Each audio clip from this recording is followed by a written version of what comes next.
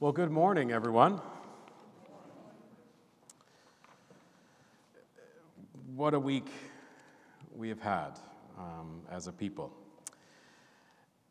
Just a few comments. We're glad that you're here and glad that you've come today.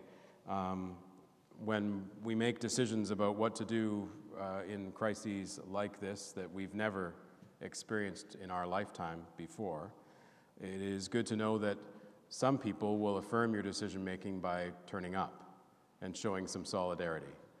That is beautiful.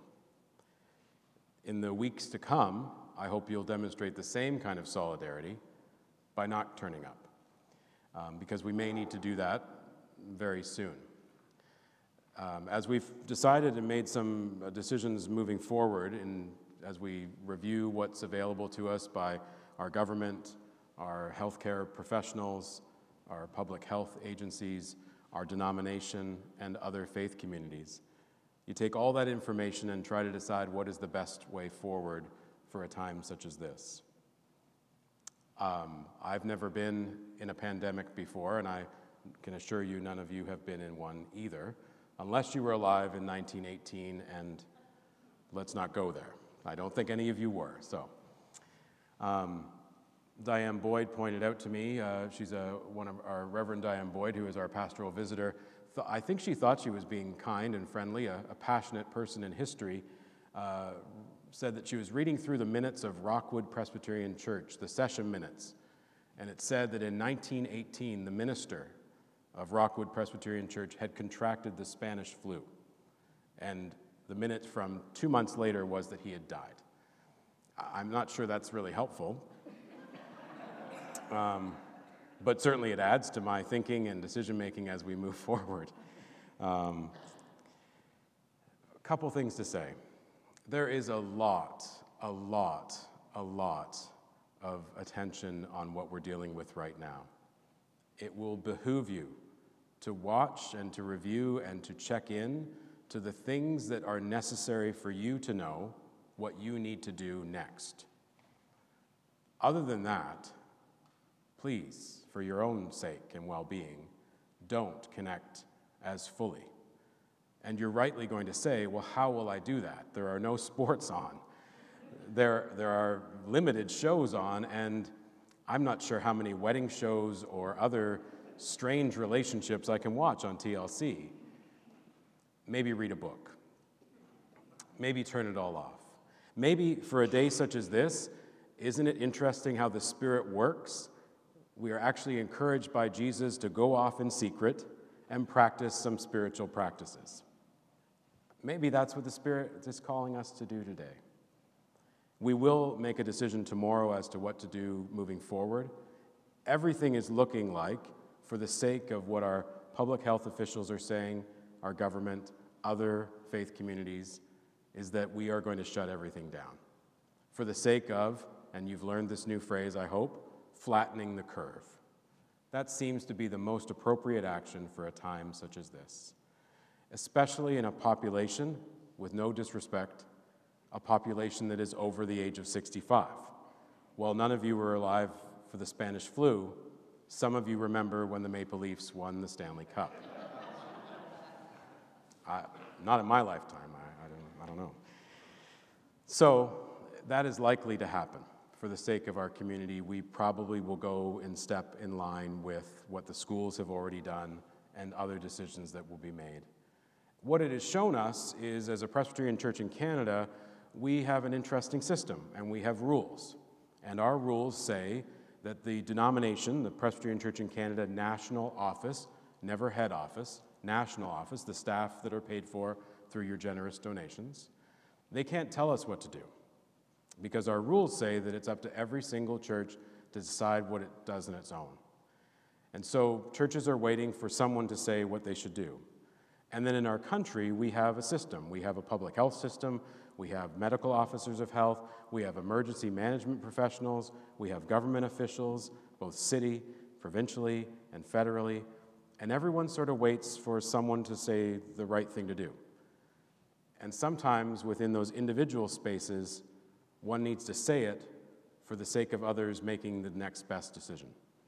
And so part of what a church might need to do, for the sake of those people who want to be good church attenders, is to say, stop.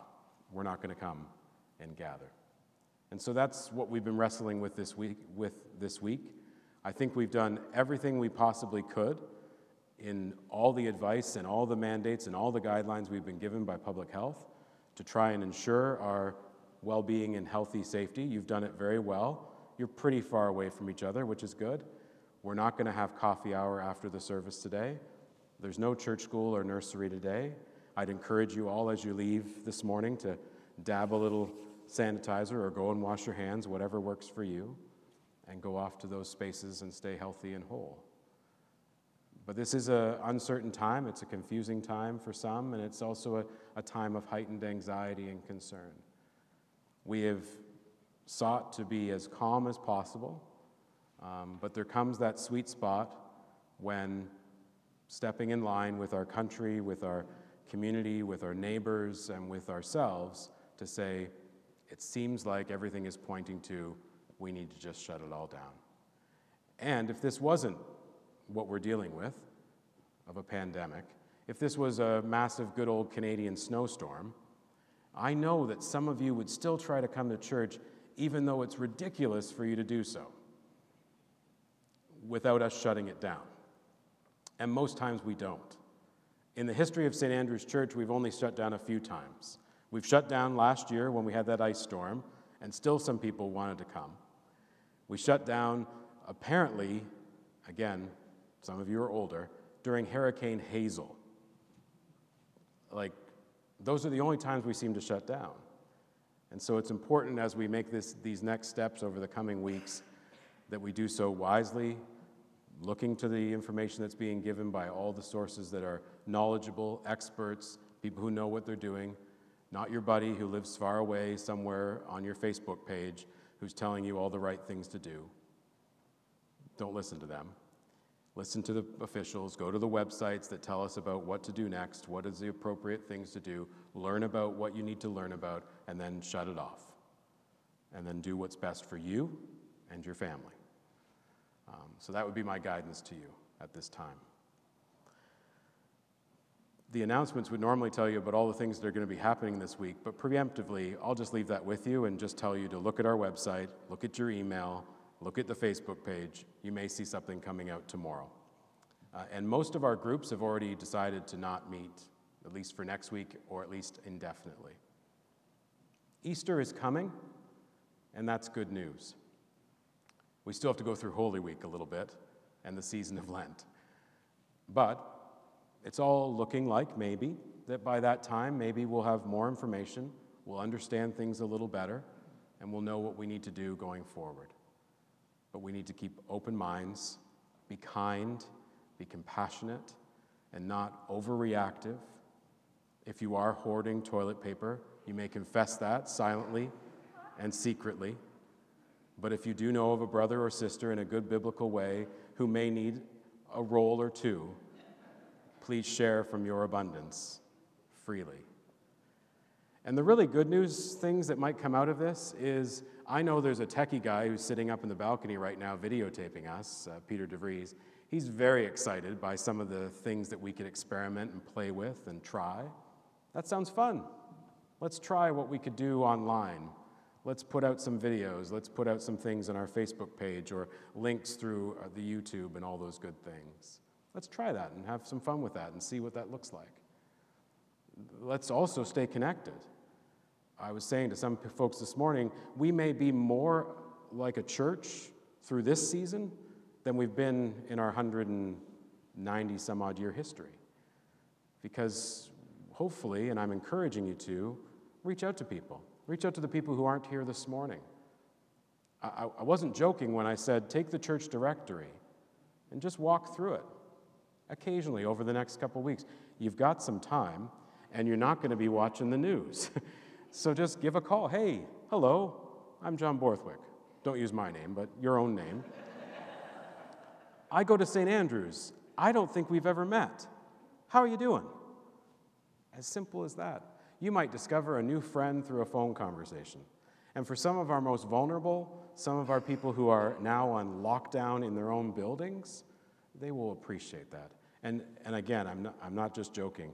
What a reprieve from duct cleaners and revenue agencies coming to get us.